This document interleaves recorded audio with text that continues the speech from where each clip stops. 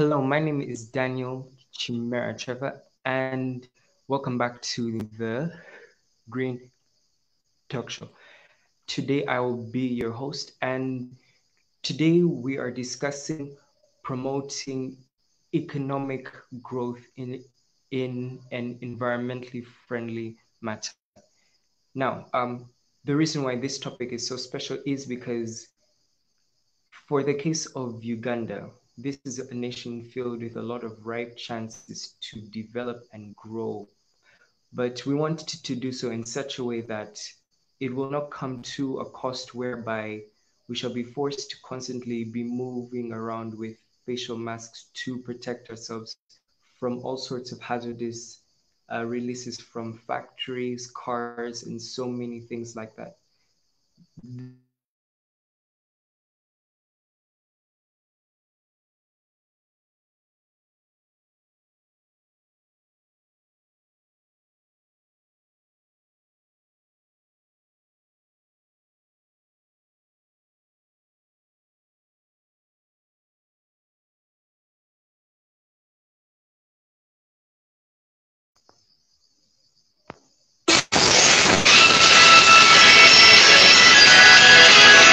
want to discuss promoting economic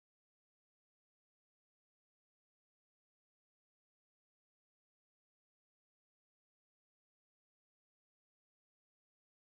environmentally So, now for my guests today shall be Nadia uh, Kanata.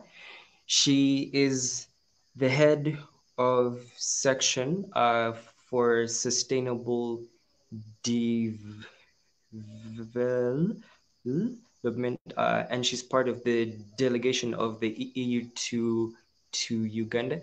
Thank you so much for coming on tonight. And next up, we shall have Mr. Solom. We shall have Samuel Talwi. He's the CEO for um, Eco Bamboo. He shall explain more. And then lastly, we shall have Solomon Sir Wanji, who is a former news personality and now he's the current executive director of the AIIJ. He will explain more about that. So, uh, those shall be my guests today. Thank you all for tuning in. Uh, my hope is today that whoever shall be watching this, they shall walk away thinking more green and thinking how they can play a better role to making this world better. So, first and foremost, like I have shared so far, we need to build back. We need to build forward from this pandemic green. We need to look at what we have so far and see what are the chances, where are the places whereby we can maximize. Uganda, like said before, is the ground for a lot of chances, a lot of potential. But we want to develop in such a way whereby it will not cost us. Because what is the use of having nice tall buildings, nice rides, and such things if we will be forced to wear face masks?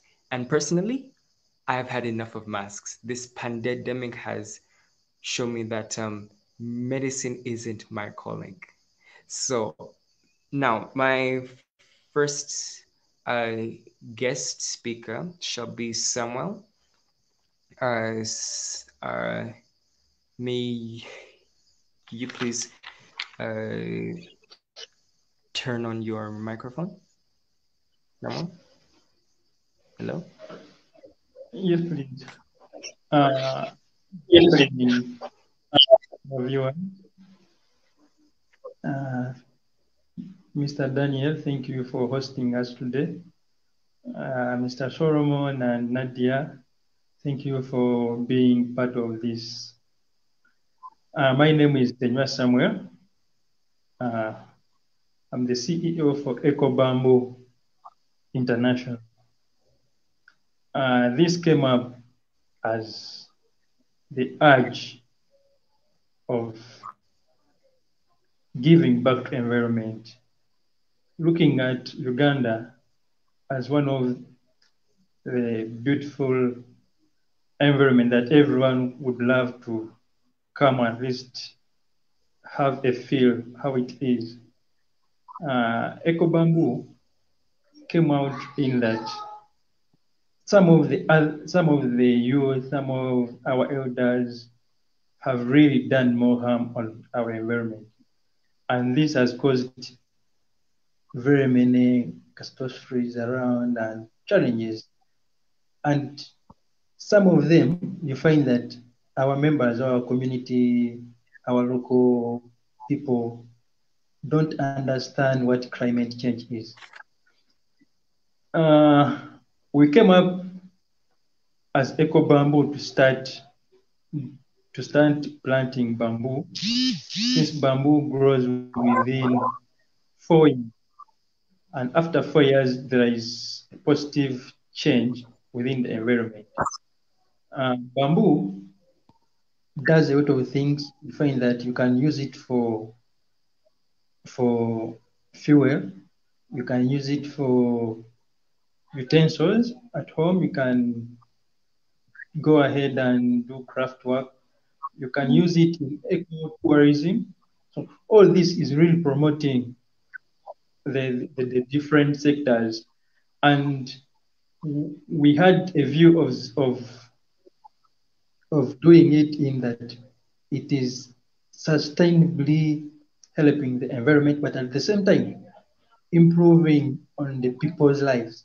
Because if we plant bamboo, the carbon sink Mm-hmm. will be created.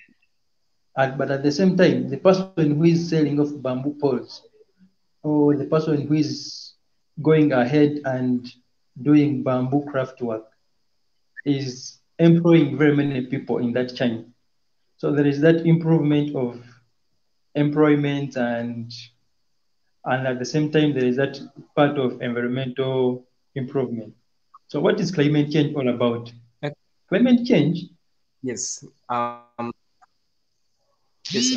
My hope is you could explain that better, and then uh, explain to today's viewers that this is not a threat that we shall face 50 years from now, 100 years from now, that this is something that is happening now. Because when we go to the West, we see heat domes, we see wildfires in Turkey, Australia, wiping out lots of wildlife. So, explain to today's viewers what is climate change.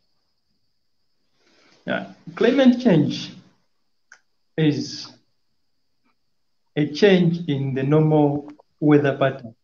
That would be the simplest way someone can understand.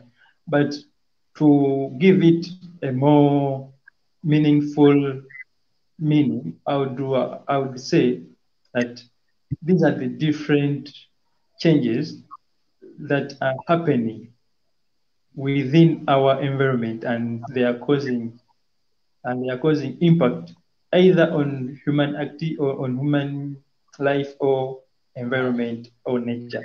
You find that Uganda Please, didn't use. may you please, sir, may you please list some examples so that that a person watching here doesn't think that because they see something happening No, my point here is that you can break it down and really say that the reason why you don't see rain isn't because you upsetted your ancestors. No, that is because you're not planting trees. That is what my target is here. Can you explain more there?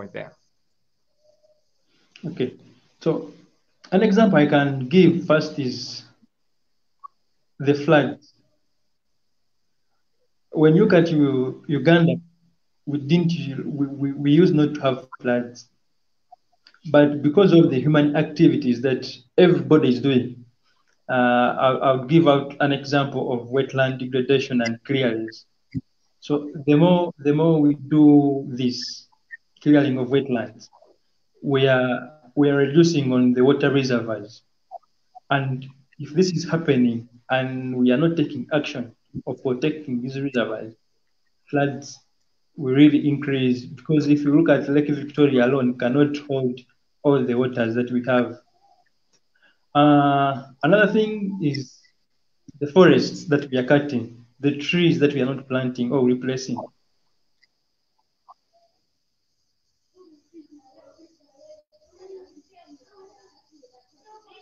All right.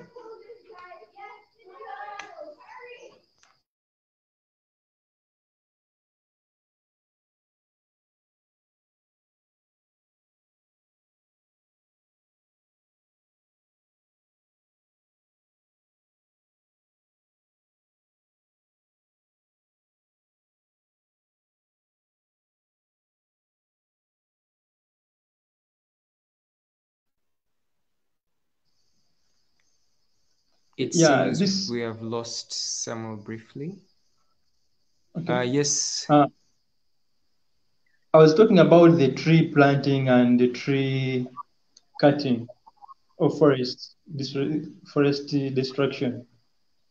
All this, if we don't do it sustainably, we find that we are causing much impact on on the environment, and it's causing a very big climate change. How that human activities are so many. I'll look at the fuels, the burning of coal, the burning the gas. Uh, you look at the different activities. I would look at even the local way of cooking food by use of firewood. So that emission that we normally release goes into the air. And when it reaches into the air, it can no longer be absorbed by the forest. Remember, we have cut them away. So that brings back an impact on our lives. So climate change is really what I can tell the viewers, that it's happening. Even now, as we are here, climate change is happening.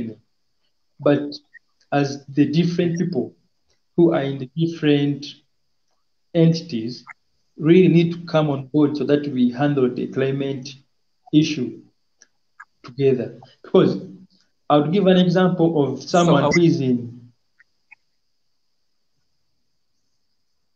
uh, uh, um, you have mentioned that this is a real threat, and you have stressed it. Thank you so much. But now, there is no use of bringing out a point without providing a solution. Now, you mentioned firewood. How would you propose that people can find a replacement for that? Um, because most people, they want to do something, but they don't know how. How would you propose they work on that? Uh, Samuel, back to you. Yeah, for the issue of firewood, we can we can do it in very many ways. First, if we can go for green technology and green energy, let me say use of gas, use of solar energy for cooking, it would really improve on on the stress that we are putting on the forest to provide firewood. We can as All well right. look at electricity, because we have enough electricity that we can use.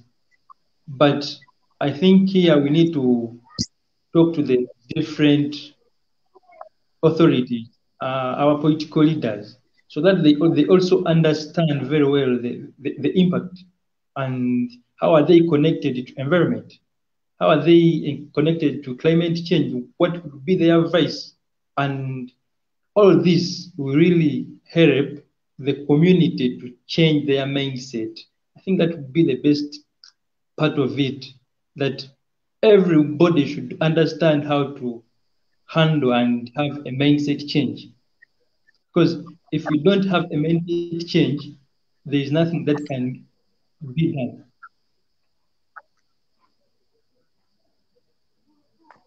Okay, thank you so much for your say. My hope is that whoever has been watching has been picked something.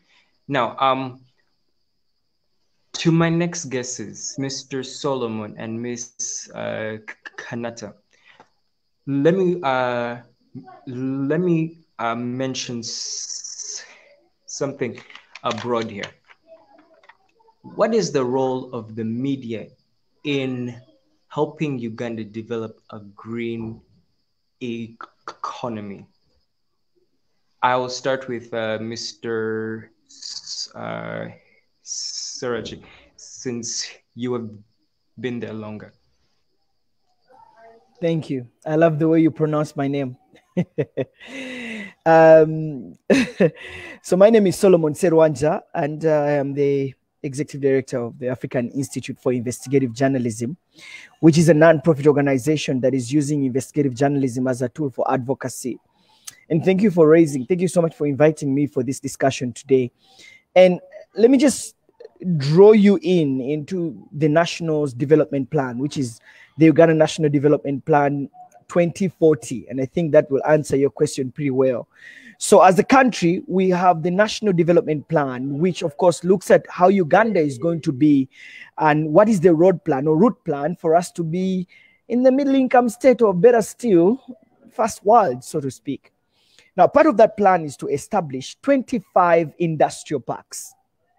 And Uganda and the NRM government is prioritizing industrialization as a method to grow our economy. And so we're going to be building a lot of factories and a lot of industries.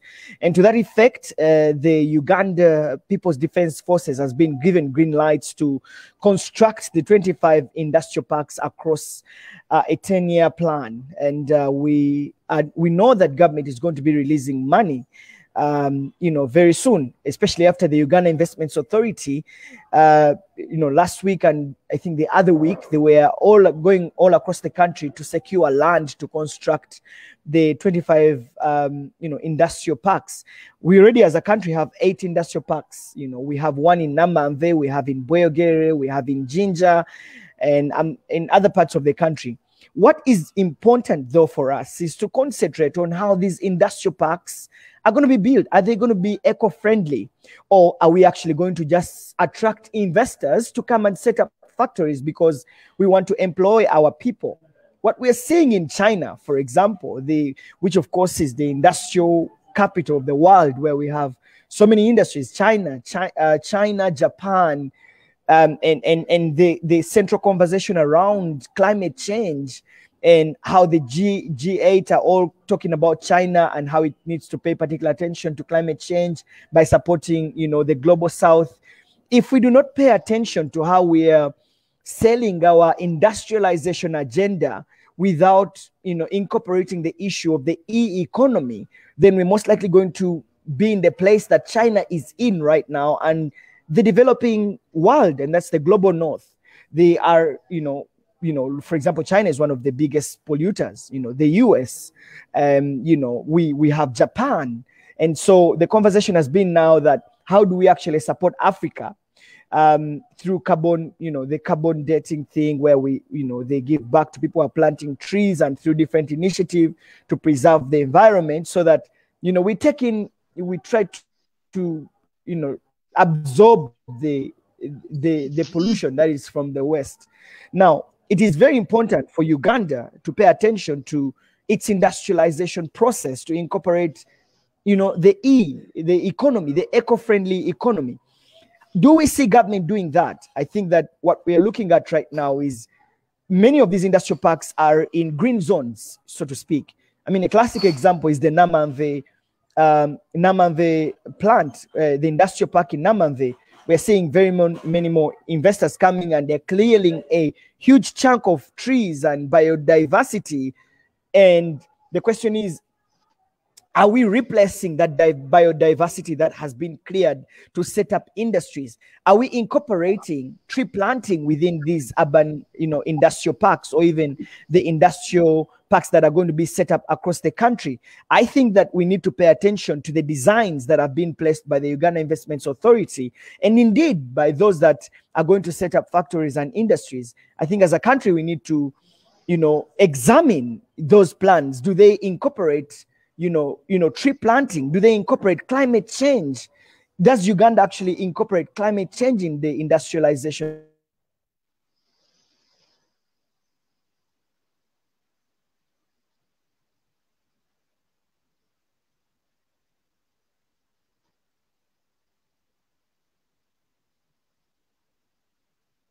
agenda, even as we set up the 25? Sorry, I think you lost me there, but I'm back. So I'm just trying to say that the media, and indeed investigative journalism, has a critical role to play to examine and to put government back in line, and to police government whether indeed the industrialization agenda is actually in line with the global climate change conversations. Do we have, for example, what criteria does the Uganda Investments Authority follow while approving the investors? Or are we actually just attracting whoever investor that is going to be coming into the country and sacrifice the lush greenery and the tree planting and the green coverage in industrial parks? So I think that the media, and indeed investigative journalism, has a critical role to play in advocating for climate change, even when government is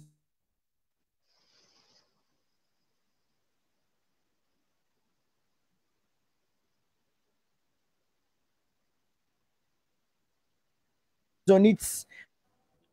Sorry, again, I think my network is jumping on and off. But I just wanted to say that investigative journalism has a critical role to play in putting government to account, and also questioning the people in power in terms of what criteria are they following. Yes, we have the 2040, strategic plan, but does that strategic plan actually translate into the green economy? What evidence do we have? What can we look at the plans that are going to be approved by the Uganda Investments Authority? Are we able to look at the plans that are going to, are we able to look at for example, the environmental impact assessment reports that have been presented by the different, industries that want to be set up? And I think the role of investigative journalism here comes in very handy. And so what we're trying to do at the African Institute for Investigative Journalism is try to interest, investigative reporters to pay particular interest to Uganda's industrialization agenda. And we're looking at how do we partner with journalists across the country to actually do some cool investigations around climate change, but as well as doing investigations around the key issue of industrialization of this country. And I think this is in part to answer your question, Daniel.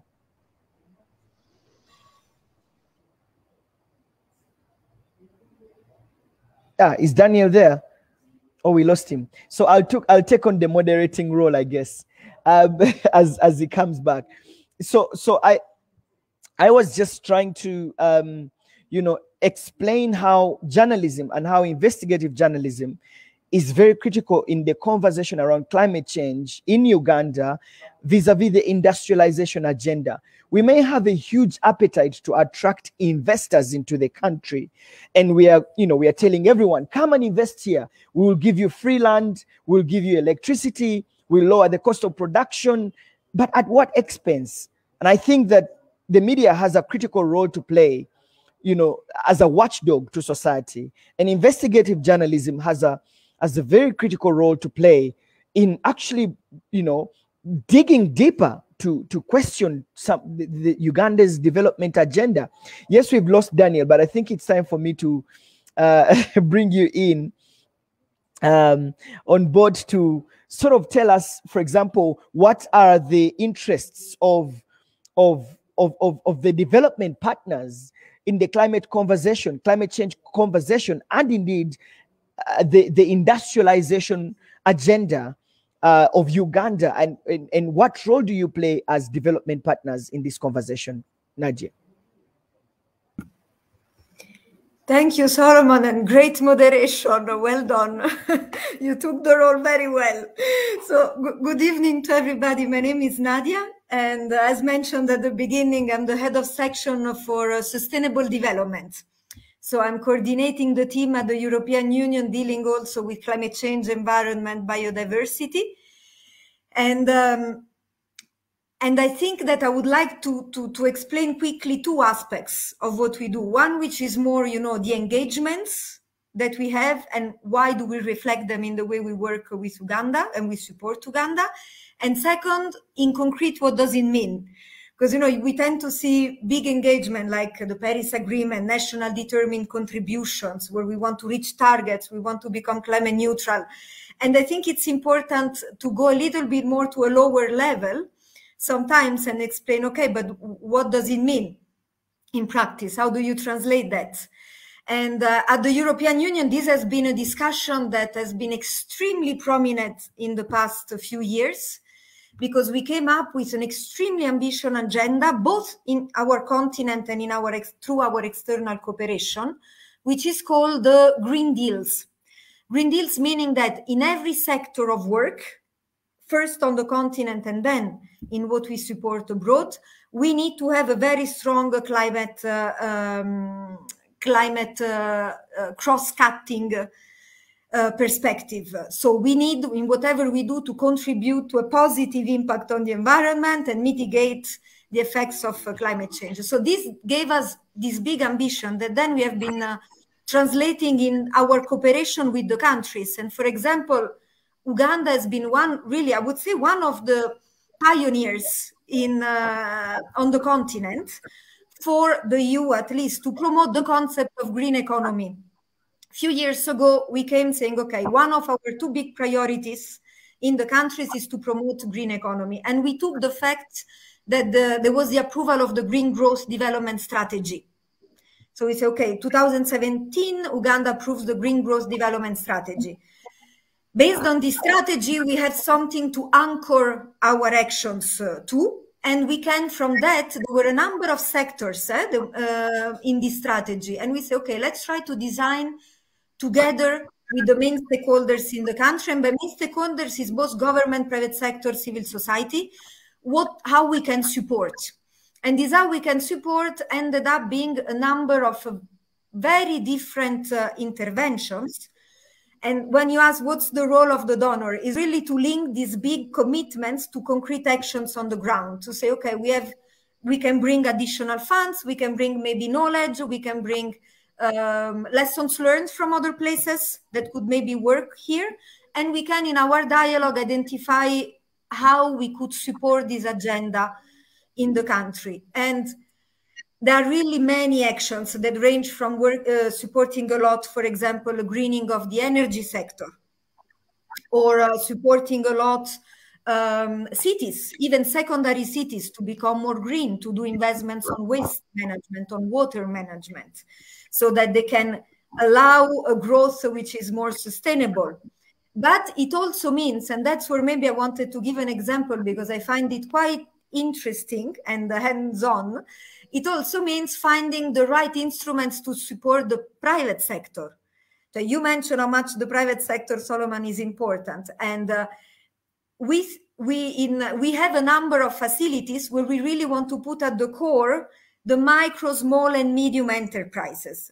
Who are those that are creating a lot of jobs in the country? And micro really means from very small companies to medium companies. And we want to see, okay, how can we support them to invest more in recycling, in waste, in companies like Eco Bamboo, and help them to bring the very innovative ideas and make them a reality. So I just want to mention one program because it's accessible online, and I find it a very good example of this, which is called UGEFA. UGEFA is a program where we target micro, small, and medium enterprise. They are supported from the very early stages of developing their ideas, and then they go through an acceleration. So a lot of technical assistance, of business support, of how to develop their plans and their ideas, and how to make them interesting for financial institutions. And then, thanks to this program, we directly partner with financial institutions, and we also train financial institutions to tell them, look, there are very good ideas in Uganda. There is this company that wants to produce some.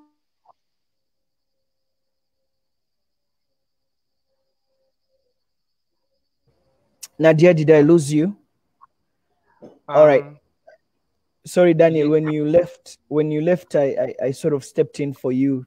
So I became the moderator, but over to you. Back to you. I think we've lost Nadia. Yeah.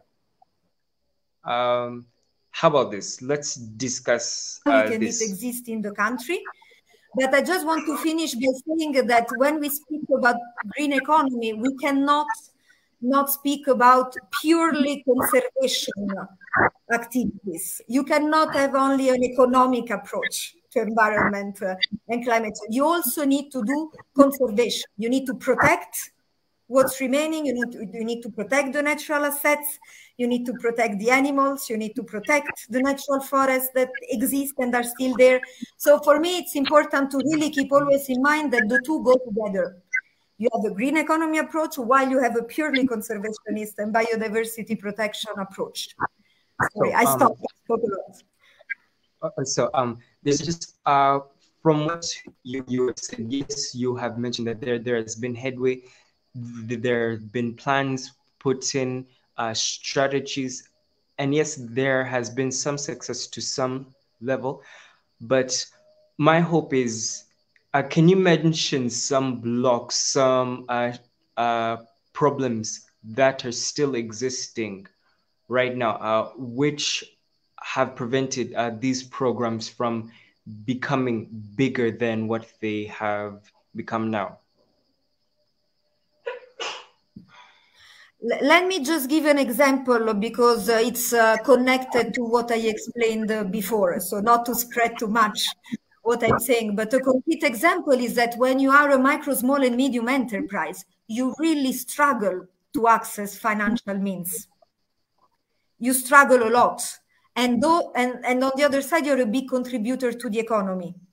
You struggle because of many reasons, many reasons. So it's very important that the support is given to, for example, private sector operators on many levels, from the business environment to really their own capacities, to help them become formal, to help them reach the best type of financial support that they can get. So there is a lot of work around that. But what is true is that many ideas cannot become a reality because they cannot access the financial means that they need to make it a reality. That's a big struggle, especially for who wants to do innovative actions.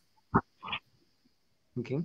So my next question should be how Uganda having one of the youngest populations worldwide and it making up close to 70 to 75% of the total people here, how would you support them more apart from these programs, because knowledge is necessary? So how has the EU been promoting that we teach the people that we need this?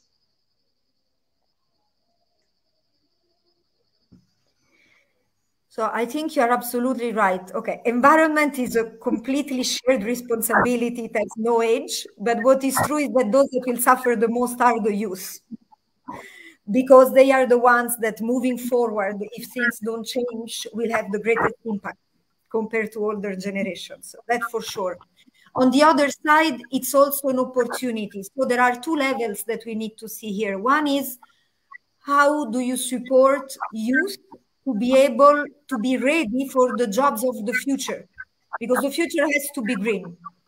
So it has to be, you don't have an alternative.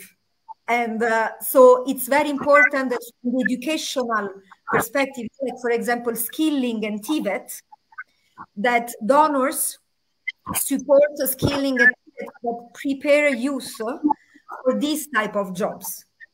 So, you know, it's type of, and there is a lot of digitalization that is very important when you speak about climate change and I would say environmental friendly jobs. And digitalization is by definition much stronger among the youth. So there is a big potential there. But then there is also a very important role that youth can play. And I think that the type of work that you do is a great example of that. And I really want to commend you for that, honestly, because a big role that you play is to educate the older generations, those that didn't grow up thinking that the world may have an end. So there is these two parts, you know, it's preparing the youth for the future jobs, and on the other side, helping the youth to be the voice of what is happening and to be able to then work with the youth to raise awareness about these issues. So I would say it's both a professional and a personal level that the youth can play a great role. Now, I'm going to ask you, sir, the same thing. How would you promote the youth?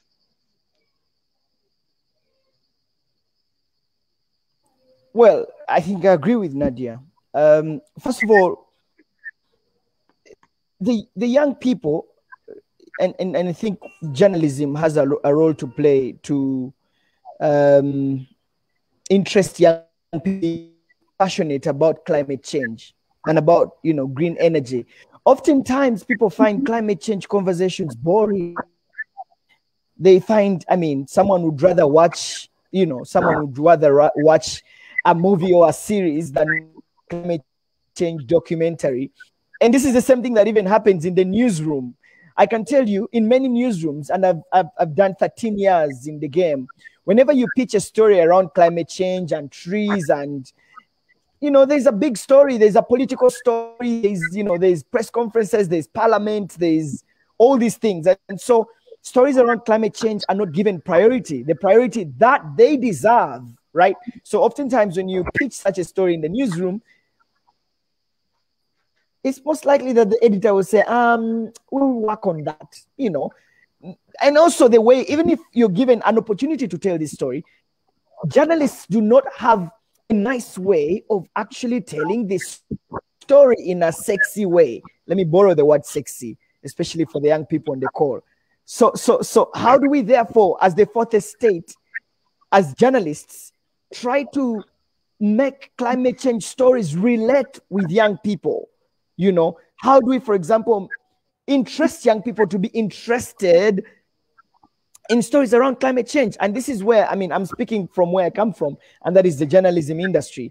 I think that we need to change the way we tell stories around climate change to interest young people to get on board. We need to make them relate with the story, you know. So that means that our art of storytelling needs to change, which in itself calls for training of journalists to actually tell the climate change stories in a better way that is more compelling, rather than just putting statistics and reporting the UN's climate change conference, these declarations, and putting all these things in people's faces without relating to them. I think that there's a need, and Nadia, this is where perhaps you may need to come in, you know, as a development partner to support the African Institute for Investigative Journalism in training journalists in telling and communicating stories around climate change in a better way. Let me give you another example, Daniel. Currently, and I'm speaking about investigations, Uganda, there's a report that was released recently that showed that Uganda had the second worst air pollution in Africa. You know, I was reading about it. And part of that is because of the industry, the gases that come from the industries, but also out of the vehicles. You know, as Uganda continues to urbanize, we're importing an average of 100,000 cars in this country every single day. Many of those countries, until recent, were old cars, right? And so what do we see? An increase in the number of petrol stations to fill up the market that of many cars that are being imported into the country. So therefore, what do we see eventually? We're seeing petrol stations importing in, you know, fuel which has high sulfur content. What that means is that the fuel that has been rejected in Europe, you know, because Europe has really high standards, you know, of fuel that is supplied to that market. But because of our low standards, and probably because of the regulation and policies that we have, the people in the oil industry exploit, you know, that gap and that opportunity to importing fuel that has been rejected in Europe to the African market, which has high sulfur content. So what that means, therefore, is that, you know, people then bring in this fuel because of how we're close to monitor the quality of fuel. We take in this fuel which has high sulfur content, and when we put it in our old cars, then we have heavy fumes that come out of our cars, and eventually there is heavy pollution, and these gases go up into the ozone layer, they damage it, and then ultimately we are struggling with climate change. And so if we told a story like that in that way, that actually resonates well with the people, and the after effects of such stories that we are breathing in bad air, and therefore we are losing so many people due to respiratory tract infections as a result of breathing in that bad air, then it relates with them. And I think for me, I want journalists out there to tell these stories in a more compelling manner that actually makes the young people get interested in the climate change story, sorry, in the climate change discussion and agenda. And I think that investigative journalism and journalism has a critical role to play to interest young people into the climate change conversation, Daniel. You've actually touched on something very crucial. Whenever you look up things relating climate change, global warming, you're seeing big technical words that most guys don't make sense of. Like the problem is that the people who are carrying out this research, these studies, these surveys, who have the actual knowledge, the first-hand knowledge, when they're talking to us, the people. Now, within Uganda, we have unfortunately a high population which hasn't seen a blackboard before. So when you try to bring in these big words, they just think that you're showing off, you want to show how smart you are and such things. And yet you're trying to tell them that what you're doing is a threat. Let me share something. A friend, he called me to visit somewhere, and there was a point whereby we were seated amongst the seniors there, and they had said that the reason why we were not receiving rainfall is because the Chinese had come. I was distraught. I was like disappointed because when I looked around, I said that no, the reason why you're not receiving rain is Daniel, because is it me who feels that you are hanging or something? No, it's my network. It's fine. So my next question would be, what is the EU's? What can we learn from different nations to bring it into Uganda today and see where can we do better? So I'm going to give this to Miss Nadia. And I just realized my battery is running low. So I hope it will not cut in the middle of what I will say. Sorry, if I disappear, it's because it's not charging. I'm so sorry.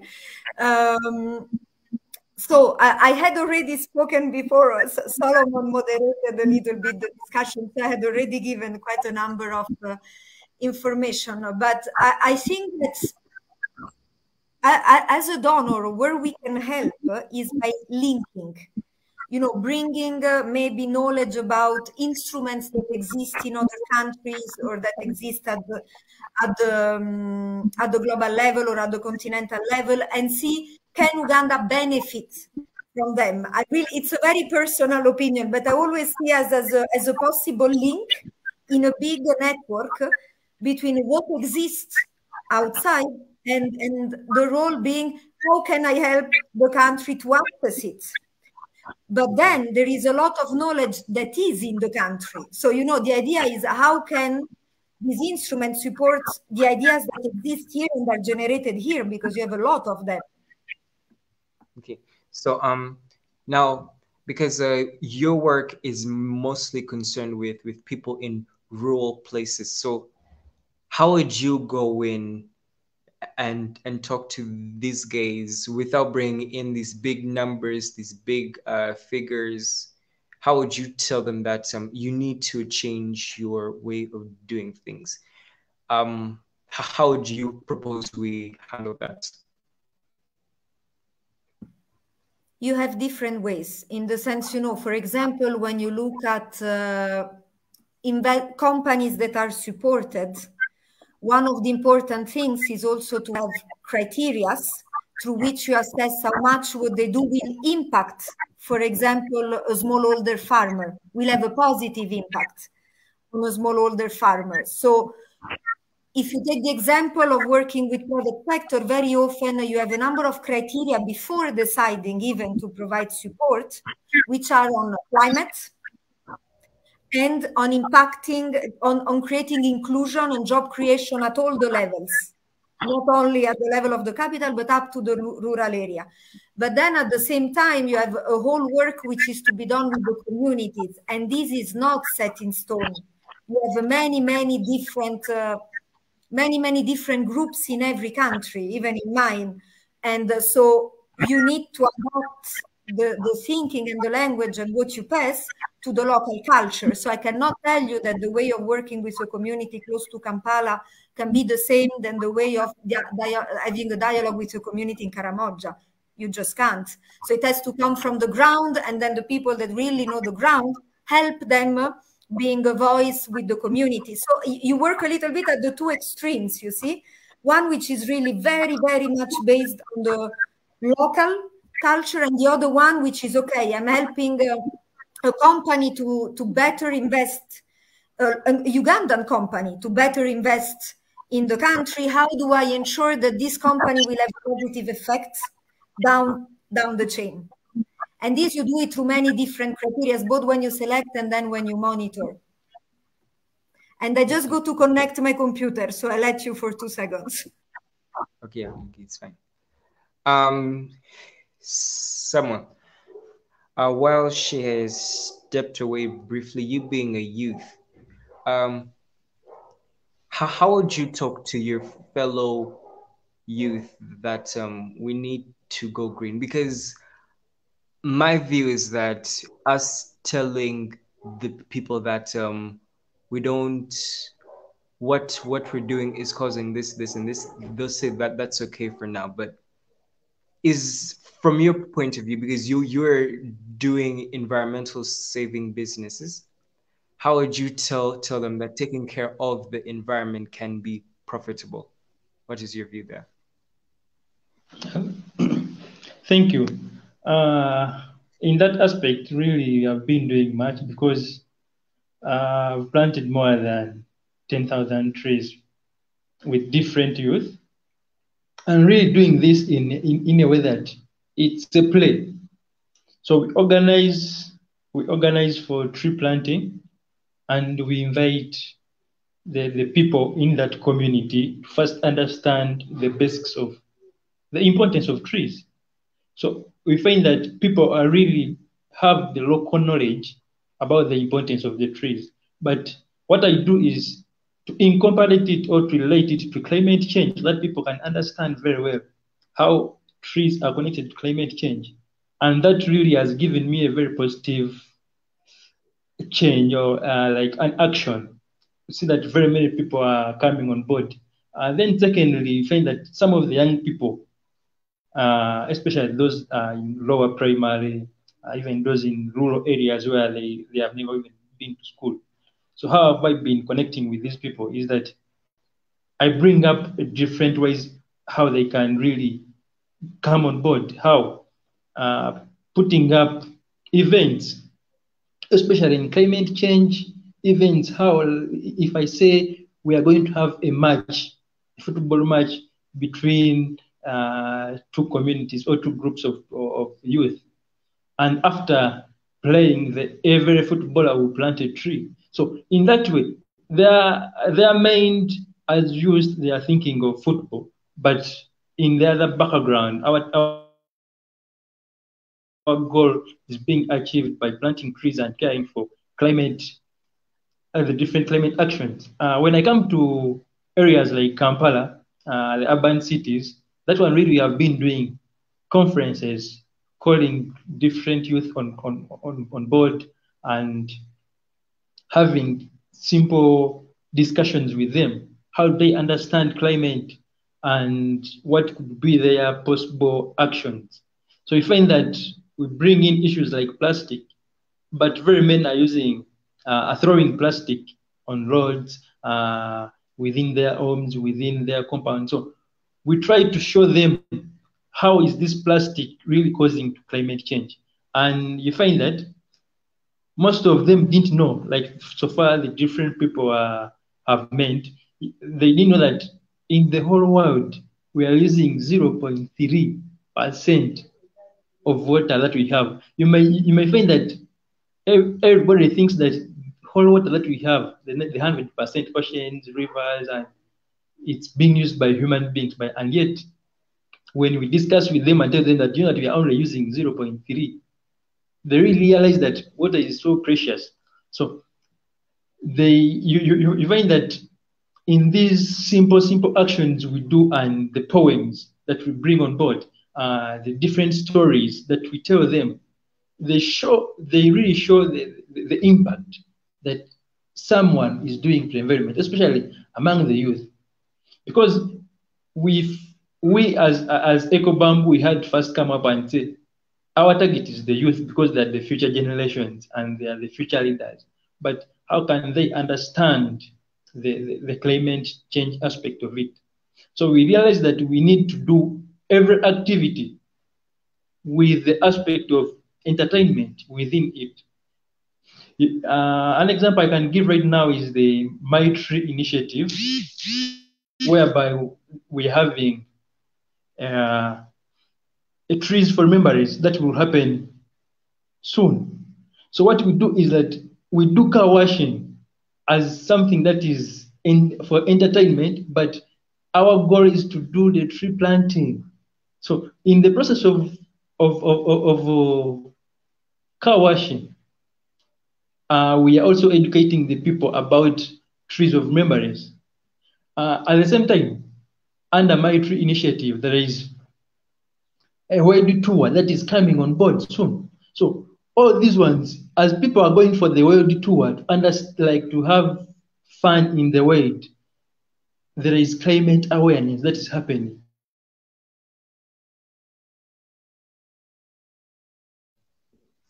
Thank you so much for your say. I think what we can wrap with, what we can And discuss briefly while we wrap up is that I was hoping that Miss Nadia can reassure the people that it is still possible for us to do something about climate change and that there is still hope. So, ma'am, uh, back to you. Oh, Daniel, please, yes. No, no, there is hope. What is true is that what is interesting is that there is a more and more awareness about about the fact that climate change is probably the biggest threat we have at the moment that we really need to face all together. But this, I think it's very difficult to say. For me, hope goes hand in hand with responsibility. In the sense that we cannot hope that there is a very nice sentence that, by the way, I got from my tree initiative when I received the first email from, I think, from Ismail, which was that we cannot think that that the environment or the planet will be saved by somebody else, something like this. That was the meaning.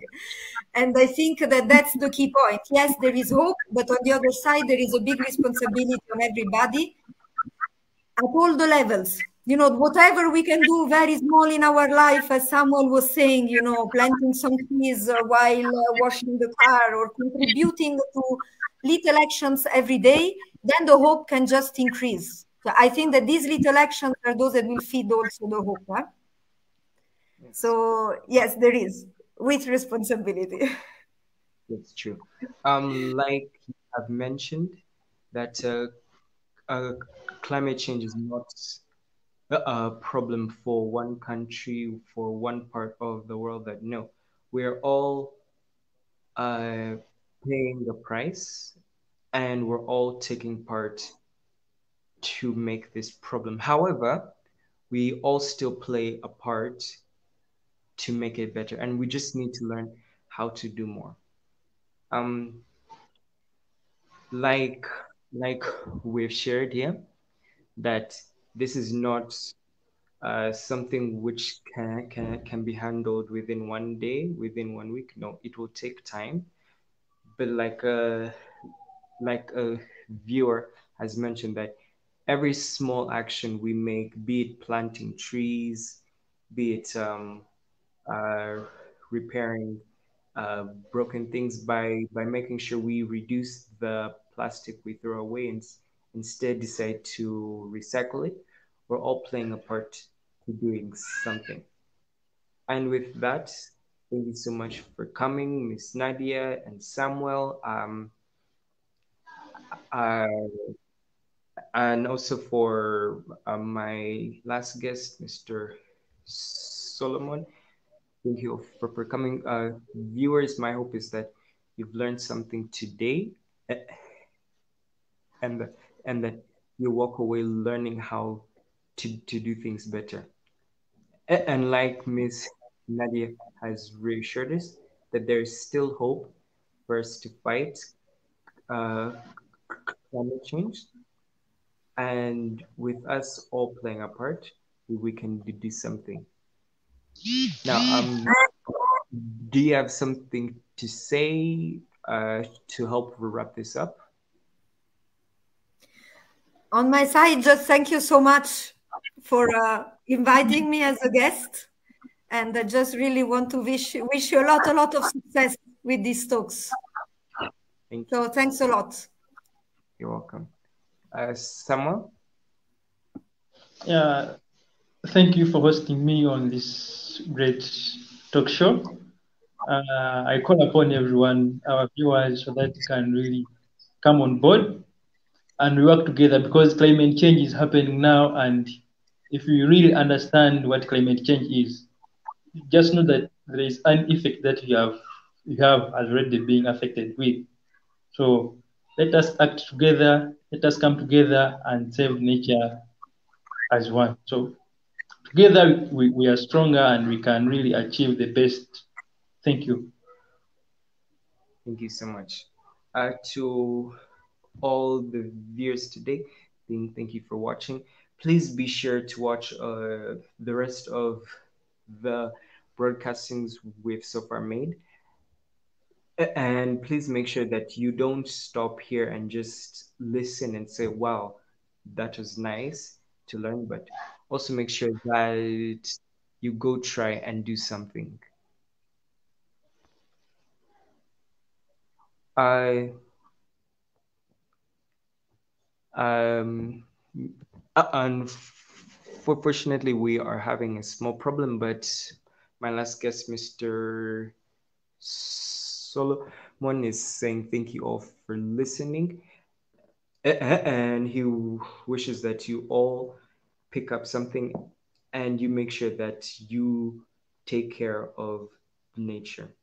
Thank you so much. Nice time. Bye bye.